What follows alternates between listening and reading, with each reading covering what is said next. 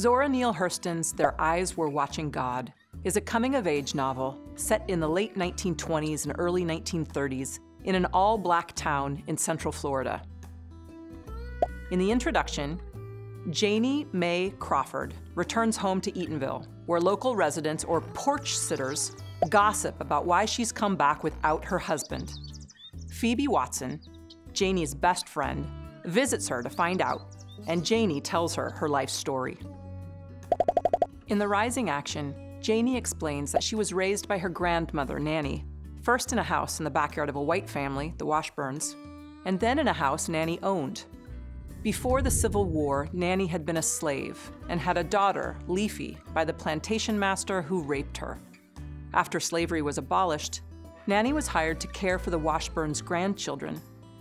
Janie's mother, Leafy, was also raped by a white school teacher when she was 17. She gave birth to Janie and ran away. Nanny raises her granddaughter in the all-black community, and Janie didn't realize she was black, in the sense of inferior, until she was 6 years old. When Janie is 16, Nanny sees her kissing a boy and decides it's time for Janie to get married. Nanny wants to protect Janie from having a child out of wedlock, so she arranges for her to marry a local potato farmer, Logan Killix. Her new husband's neither attractive nor romantic, and the following year, Janie meets the well-dressed Joe Starks, who flatters her and promises her a better life. Smitten, Janie leaves Logan Killix and runs away with Joe Starks. Starks is an ambitious man with big dreams who wants to help develop Eatonville and become a leader in the all-black community. He opens a store and establishes a post office. He becomes a landlord and is elected mayor. But as a husband, he's strict and controlling. After 20 years of marriage, Janie and Starks grow apart. When he falls ill and dies, Janie becomes landlord and owner of the store. Janie mourns, but also enjoys a new sense of freedom. She meets Virgil Tea Cake Woods. Tea Cake is younger than Janie, but they have a connection, and Janie falls in love with him. Tea Cake and Janie marry and move to the Everglades. When a hurricane hits the area, they flee to higher ground from the Okeechobee floods. During the storm, Tea Cake saves Janie from a rabid dog, but is himself bitten in the process. Tea Cake comes down with rabies and goes slowly mad. In the climax of the novel, Tea Cake becomes so crazed that he tries to shoot Janie, and she's forced to shoot Tea Cake to save her own life. In the falling action, Janie's put on trial for murder, but she's found not guilty by an all-white jury. After Tea Cake's funeral, Janie decides to leave the Everglades because she misses him so much. She returns to Eatonville.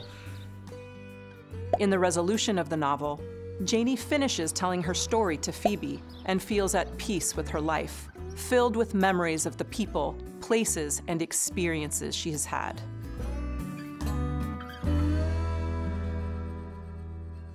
There are several important characters in Zora Neale Hurston's novel, Their Eyes Were Watching God.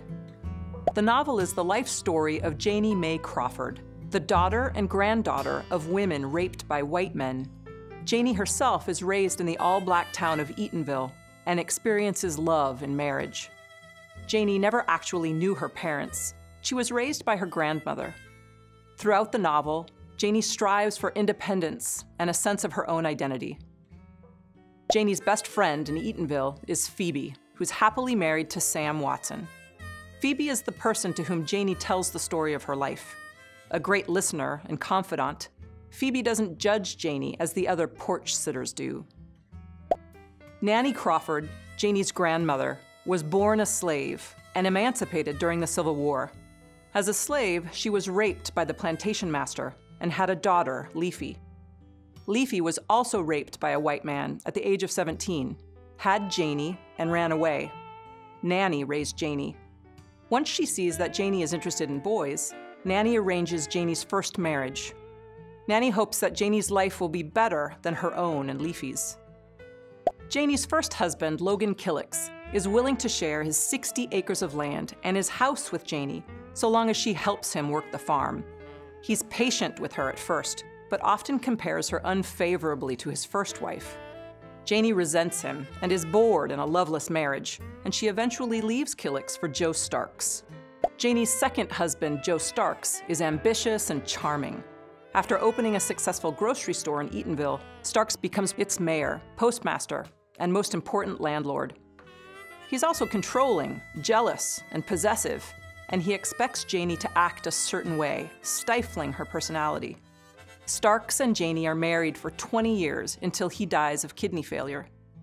Janie's true love, Virgil Tea Cake Woods, is 12 years younger than she is, and he becomes her third husband less than a year after Joe Starks dies.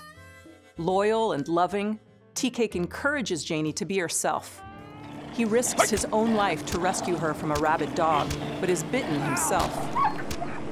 After his mind is affected by rabies, Tea Cake degenerates into paranoia and tries to shoot Janie, forcing her to kill him in self-defense.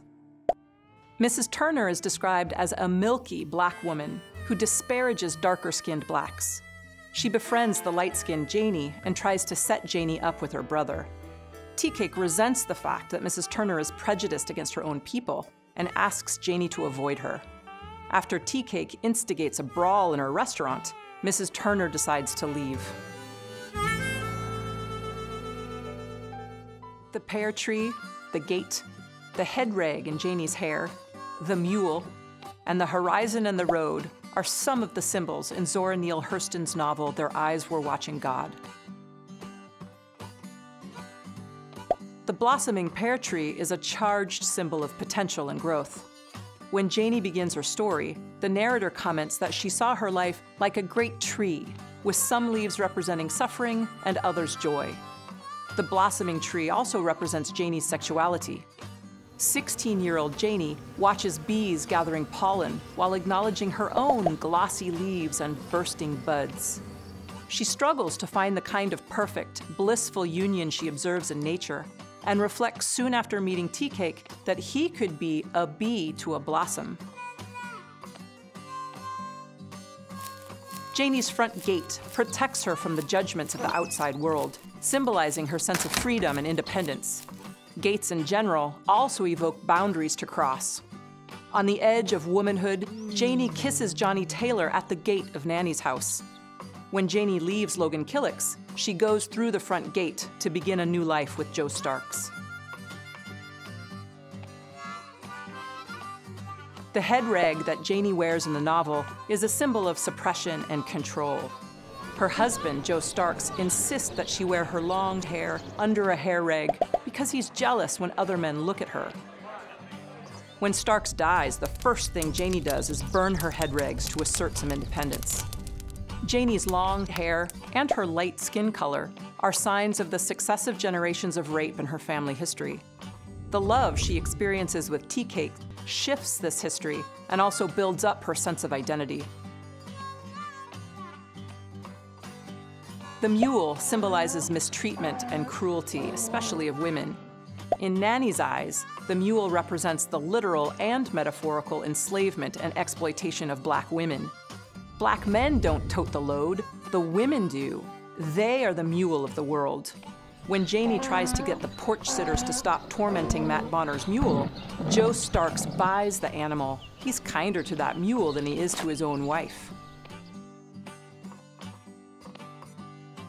The horizon and the road are symbols of freedom and opportunity. Throughout the novel, Janie seeks the horizon to discover what other places are like and what possibilities the future holds. She tells Phoebe that she has been to the horizon and now she's content to be home. As a way to reach the horizon, the road symbolizes adventure and new experiences. Both Johnny Taylor and Joe Starks come down the road, changing Janie's life. Love, independence, race, gender roles, and judgments are some of the themes of Zora Neale Hurston's Their Eyes Were Watching God. Janie dreams of love, particularly a loving marriage. Her first two marriages are loveless and disappointing. The love Janie experiences with Tea Cake causes her to know and express herself more fully. Nanny's love for Janie is the nurturing love of a parent, evident in her care and attention in raising Janie, and her pragmatic concern for the young girl's survival. Janie's search for independence and freedom is one of the novel's central themes. This theme can be traced to many characters who seek economic and social freedom despite the limitations of race, class, or gender. In the end, Janie achieves independence, but at a cost. She must act to kill Tea Cake, choosing life alone over dying with him. Race and racial identity appears early in Janie's account when she recalls her shock as a 6-year-old to discover that she wasn't white. This conveys the shelter of her all-Black community that raised her without a sense of racial inferiority. Hurston pulls no punches in depicting white violence and racism against Blacks. The wife of the slave owner who raped Nanny threatens to whip her and sell her baby, hating Nanny rather than her husband for the child he gives her. Nanny's daughter is also raped by a white man, and we see generations of Black family, both before and after emancipation, endure the abject power of whites over Black women's bodies. Hurston also explores colorism and racism within the Black community. Mrs. Turner prefers to socialize with light-skinned Blacks like Janie, and African Americans hold racist attitudes toward other groups, such as Native Americans, as evident in comments about the Seminoles in the Everglades. Hurston explores unequal gender roles by showing us relationships between men and women that are just as unequal as those between whites and Blacks. Janie's husbands control, constrain, and abuse her. Men have the power to inflict punishment, women don't. Although Janie, more independent than most women, does strike Tea Cake. Only in Tea Cake does Janie find a partner who treats her as an equal, and this is the foundation for their love. Janie is exposed to the judgment of others based on her appearance and her actions. Like a Greek chorus, the porch sitters comment on Janie's behavior and her decisions. Joe Starks also keeps a constant and judgmental eye on Janie's behavior throughout their 20 years of marriage, and Janie's wrenching decision to shoot Tea Cake to save herself is tried in a court of law. Nature, funerals, games, community, and silence and speech are some of the motifs in Zora Neale Hurston's Their Eyes Were Watching God. Throughout the novel, Hurston makes use of nature imagery. Trees and flowers, bees, the sun, the moon, the lake, and the hurricane often indicate moments of Janie's insight about her life. And Hurston frequently personifies nature, which highlights a central conflict in the novel between nature and humanity. Hurston includes 3 funerals in the novel: the mock funeral for Matt Bonner's mule, the funeral for Joe Starks, and the funeral for Tea Cake. This motif calls attention to the traditions and rituals of rural Southern Black America. Hurston's repeated references to the motif of playing games, checkers, dice, cards, also conveys the setting of the novel and brings the characters to life. Playing games is how many of the characters relax and entertain themselves, and this motif also shows a sense of community as people interact with one another. More specifically, the game of checkers reflects Janie's desire to be part of her community. Joe Starks refuses to let Janie play it, but Tea Cake enthusiastically teaches her how. Janie lives in several different communities during the course of the novel. Hurston draws a rich portrait of each one and shows how a community can be simultaneously hurtful and helpful. For example, the porch sitters in Eatonville are judgmental and critical, whereas the migrant workers in the Everglades are accepting and supportive, except when Janie kills Tea Cake. At times, Janie relies on her community, and at other times she feels estranged from it. The recurring references to the important motif of silence and speech support the theme of independence. As Janie gains confidence as a woman, she begins to express herself more. Repressive, controlling Joe Starks with his big voice wants to keep Janie from speaking, but Tea Cake encourages Janie to speak her own mind, and this is one of the foundations of their love.